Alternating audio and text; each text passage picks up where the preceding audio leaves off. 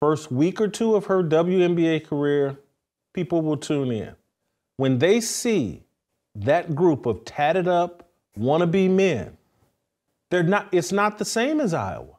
It's not, Brittany Griner is covered in tattoos. We didn't see, as far as I can tell, we didn't see anybody like that during this women's college basketball thing.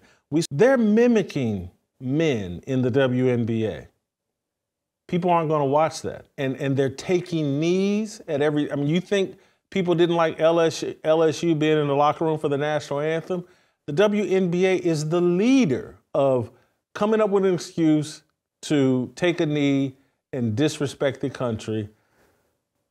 What's she joining? Again, if she were joining some super successful league that was open to her lifestyle, I'd say have at it.